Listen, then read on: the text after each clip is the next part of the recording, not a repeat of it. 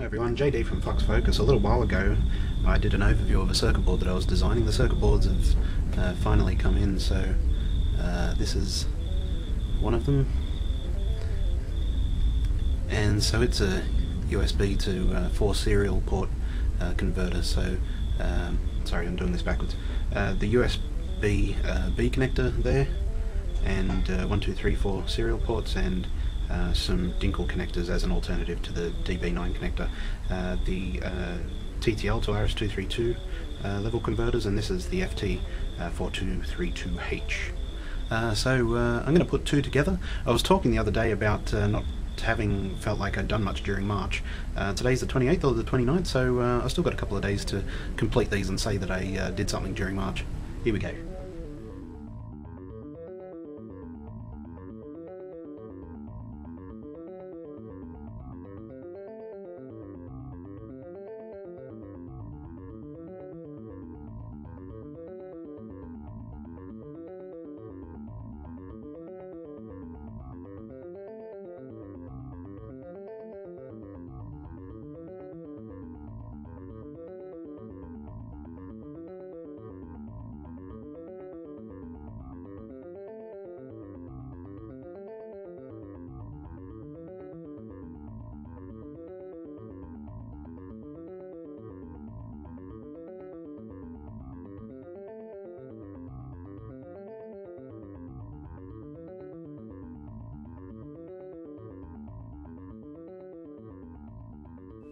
Okay, so I've now got two of these boards loaded.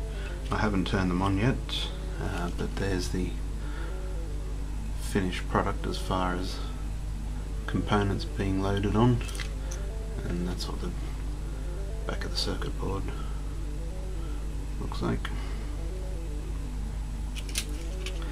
Okay, well the next thing is to load the drivers and plug it in and see what it does.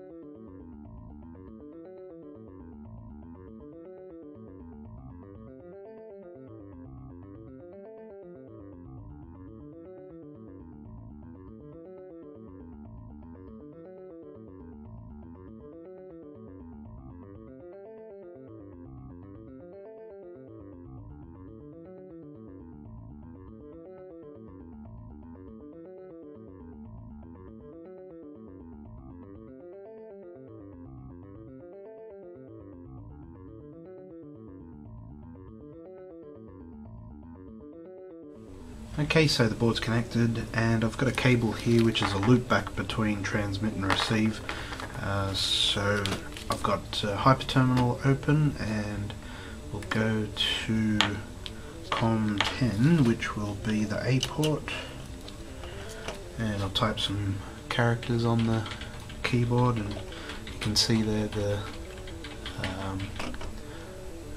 up here the transmit and receive LEDs are blinking. And if I take that out and swap over to COM11, which is the B port, plug that back in, and the transmit and receive LEDs are blinking on that one.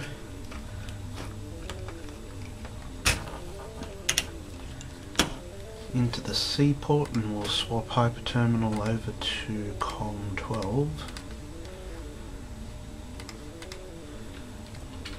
And you can see transmit, receive, LEDs blinking there.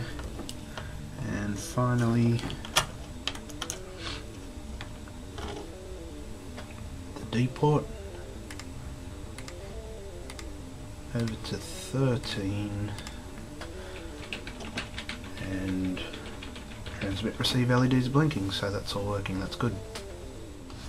I've got an EEPROM on here, so I can change some of the configuration of the FT4232H, so I'll go do that.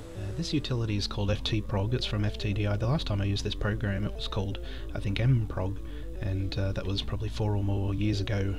One of the first circuit boards I ever made was a 2-port serial USB to serial converter using the FTDI chip as well. So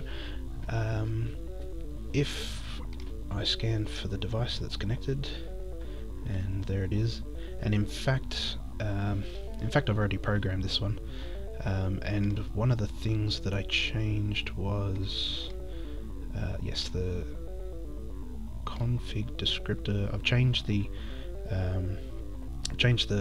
milliamps that the board's allowed to use to a little bit higher than the default, and I've also just changed the product description that pops up when the device is first plugged in. Just added that. I don't think there was really anything else that I changed. You can change. The chip has several different functions, and you can change the behavior. For instance, the ring indicator pin can be used for transmit enable for RS485, and so you can change that. You can save it as a template, and if you're doing production runs of these, you can use that template to load all your devices. And just to show this going, I'll erase. So now the EEPROM is erased, and everything's gone back to the defaults. The chip has recognized that the EEPROM is blank and it's just using the defaults. And now I'll open my template, which will have